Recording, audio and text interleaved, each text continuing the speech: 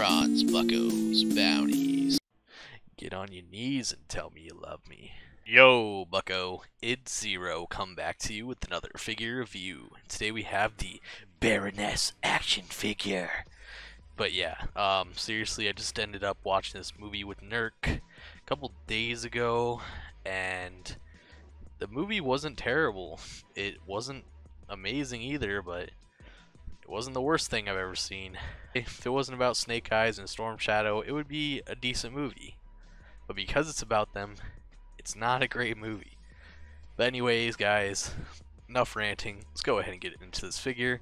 So here's Baroness. She's actually looking pretty sexy. I actually like this design. Don't have too many problems. I know a lot of people don't like it, but I kind of like the added details in the suit and stuff. I don't know, Baroness is just almost always pretty sexy, so pretty excited to get into this. And then that artwork on this packaging is beautiful, like waifu right there. But yeah, starting off the packaging, you got your special black packaging for Snake Eyes movie. That's awesome. Snake Eyes, G.I. Joe Classified, Baroness. You got your beautiful I can't get over that. That's a sexy ass portrait. Side of the packaging, look at that. That's freaking awesome. Love that color scheme. It just looks so awesome. It looks like one of those UV poster type of things. That's freaking dope. Got your Snake Eyes background. She is number 19, which is weird that they made her, but what is her name, right? Kiko and Scarlet are kind of like nowhere to be found at the moment, so that's weird. But yeah, enough ranting. Let's go ahead and get her out of the packaging. Alright, and here is movie Baroness out of the packaging, and she is looking sexy and feeling sexy. Now, she already moves a lot better than the coil release Baroness, so that's already a plus point in my book. I was worried that this was just going to be like just a nightmare to pose, but yeah, she's already getting into poses a lot easier. But yeah, she's getting into poses a lot easier already. Looking pretty decent out of the packaging. Now, we're going to go ahead and get into her accessories. But first, I want to go ahead and see if this helmet from the original Baroness release is going to work on her. I don't think it will, but we're going to find out. The answer is unfortunately no. The ball is way too small for the helmet, but it kind of like fits on. I don't know. I'm sure you guys can figure something out. It does look really good on her though. But yeah, it's really unfortunate because she's going to be obviously a lot easier to get than the coil Baroness. Don't know if they ever are going to re-release her in just individual packaging. You pretty much missed your last chance to get her. Yeah, you pretty much missed your last chance to get the normal Baroness on the coil, so they're gonna have to re-release her in single packaging eventually. But yeah, the collector con has been weird. Alright, but now actually getting into her accessories. So for starters, she comes with these glasses out of the packaging, her kind of like sexy librarian glasses. Let's go ahead and flip these on here, slip these in these like little holes right here. Bam, bam, yeah. Goes on very nicely, and it fits, and I don't have to like, honestly, if you didn't know that these are separate, you probably wouldn't. They're not loose at all. That ported in there very well, and honestly, they could have just made this part of the figure, but there is a part in the movie where her glasses like fly off, so not surprised that they come off. So it's actually a really cool feature. Yeah, but in terms of her other accessories, she comes with these two kind of like, what are these, like kunai knives? These are actually pretty cool. They have the nice silver for the blade, and then they both have this snake for the grip. Bam. These guys are super cool looking. Yeah, very nice to get two of these. They look super awesome, super nice details. And then those are going to go ahead and holster into back here. Pretty sure they go like this. Yeah, pretty sure they go like that. So bam, bam. I actually don't really recall her using these in the movie, but there was a lot of stuff going on during the fight sequences, so I could have missed it. But yeah, don't really recall seeing her with that, but it is cool that she comes with both of those. But yeah, getting into her last accessory, it is this kind of, pretty sure this is an MP5. Now this thing is freaking dope. I didn't even notice in the packaging that it has, you know, these kind of like brown for the grip. That's freaking awesome. And then the magazine detaches and the silencer detaches. So, and then the silencer is a super nice mold. Just the whole gun is a super nice mold. This is freaking awesome. Yeah, I really like the MP5 already, but yeah, this thing is freaking awesome. And then if you're wondering, bam, there's a muzzle flash and there's that. But yeah, this thing looks freaking awesome. It's super nicely molded too. Like, it's just crazy how nice that looks. But yeah, it goes ahead in her hand really well here. Fit that in the grip here. Bam.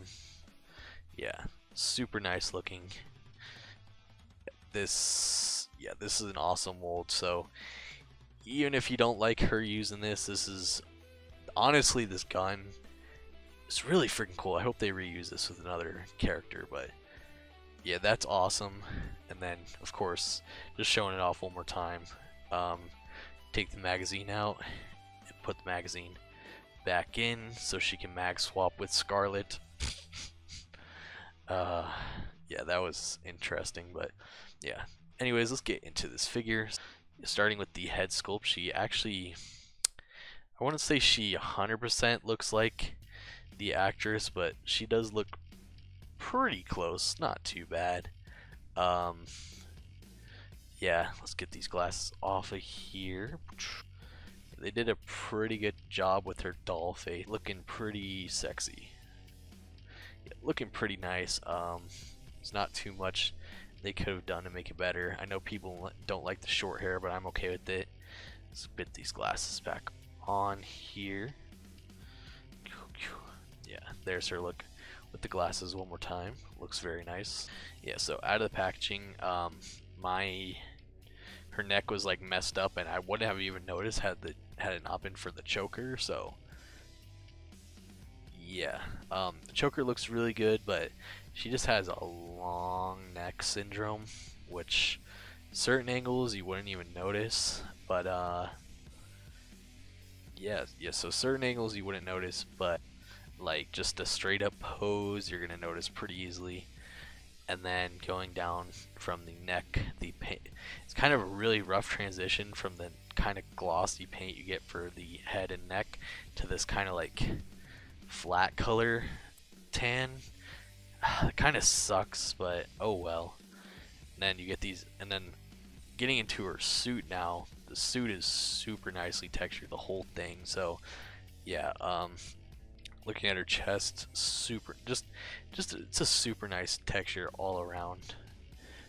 Very nice like snake scale patterns and stuff going throughout the figure. The gloves are super nice, like leathery texture. They did a really good job with all the textures on this figure. Yeah, especially the back. Look at how nice that looks. Yeah, she looks lethal and sexy. And then the belt is super nice. It's a very nice take of kind of the original like style belt, and it's not loose. Well, it's not that loose compared to this belt. But I feel like that first wave of figures had a lot of problems with like loose things.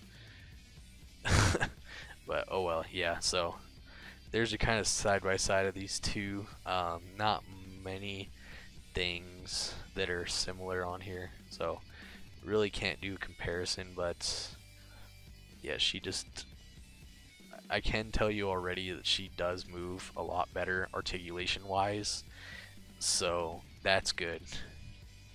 So yeah, if you need a more articulate Baroness, you could probably like swap. You could probably swap heads or something. I don't think that's gonna work too much, but be probably a better option for you guys that want more articulate version, but I think they're gonna make a better version of Baroness eventually, because I mean they kind of have to. It's Baroness. Like, just give her those double jointed elbows from Lady J and we're all good. Speaking of which, it sucks that she doesn't have the double jointed elbows, but she was, I think this wave was supposed to release like last year, so before Lady J was created. I mean, she is number what, 19, and Lady J is like 20 something, so oh well. Can't really fault them for something that was delayed, but I'm not really sure if delay is the right word when the other figures aren't out. I don't know how that works, but yeah. Other than that, very nice leather, shiny texture all the way down to her boots, and then her boots are again completely new, completely different from the original. So yeah. And then one thing she does have over the original is she has the boot swivels, so that's freaking awesome. But we'll get into articulation right now because we might as well. So yeah, so she has the neck art moves, and then it goes up into a hinge swivel, and then she looks down pretty well actually, not up too far. And then a little bit of head tilt. Her butterfly joints work really nicely. So yeah, butterfly joints, hinge swivel at the shoulder. Unfortunately, that's where the downside of this happens, is you get the butterfly joints, but you can't really move all the way around, so you're gonna have to play at that a little bit. But yeah, you're not gonna get her in any ninja poses, but I mean technically you don't have to. Then she has a ball joint at the torso, and then another kind of ball joint where this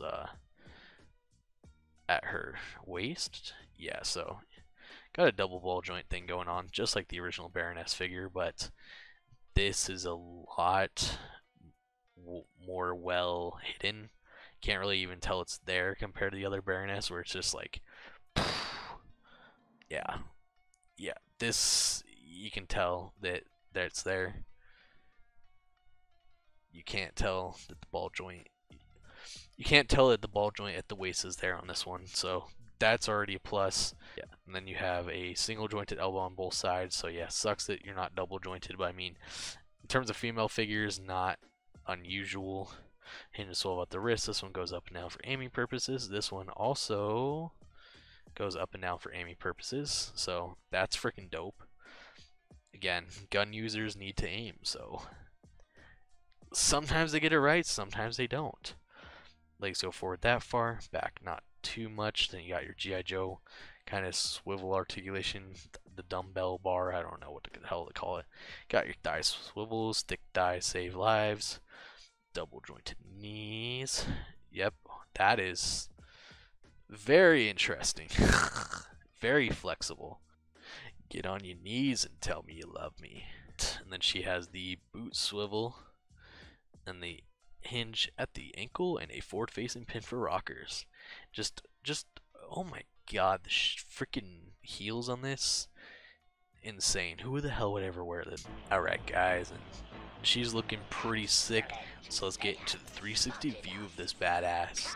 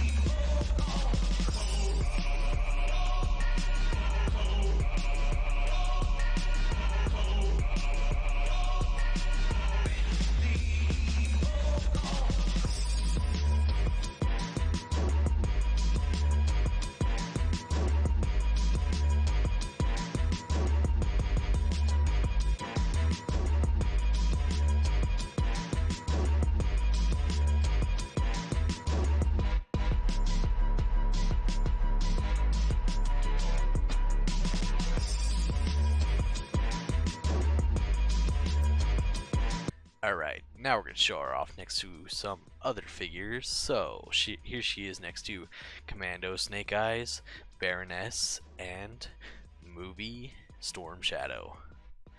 And here she is next to Cobra Commander and Destro.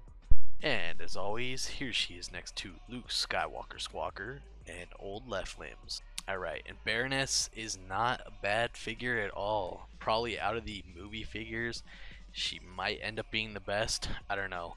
We'll see once Scarlet and Akiko come out. I have no idea when they're going to come out, by the way. But yeah, I think she's going to be the best, which is kind of funny to think about, that a movie about Snake Eyes and he isn't even going to have the best figure.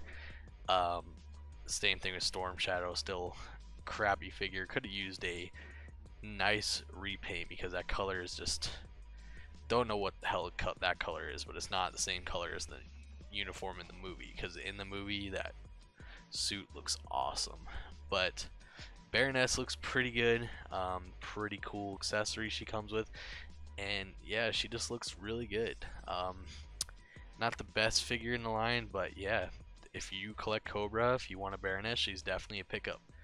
Anyways, guys, you could bring her in warm, or you could bring her in cold. Thanks for watching, and good hunting.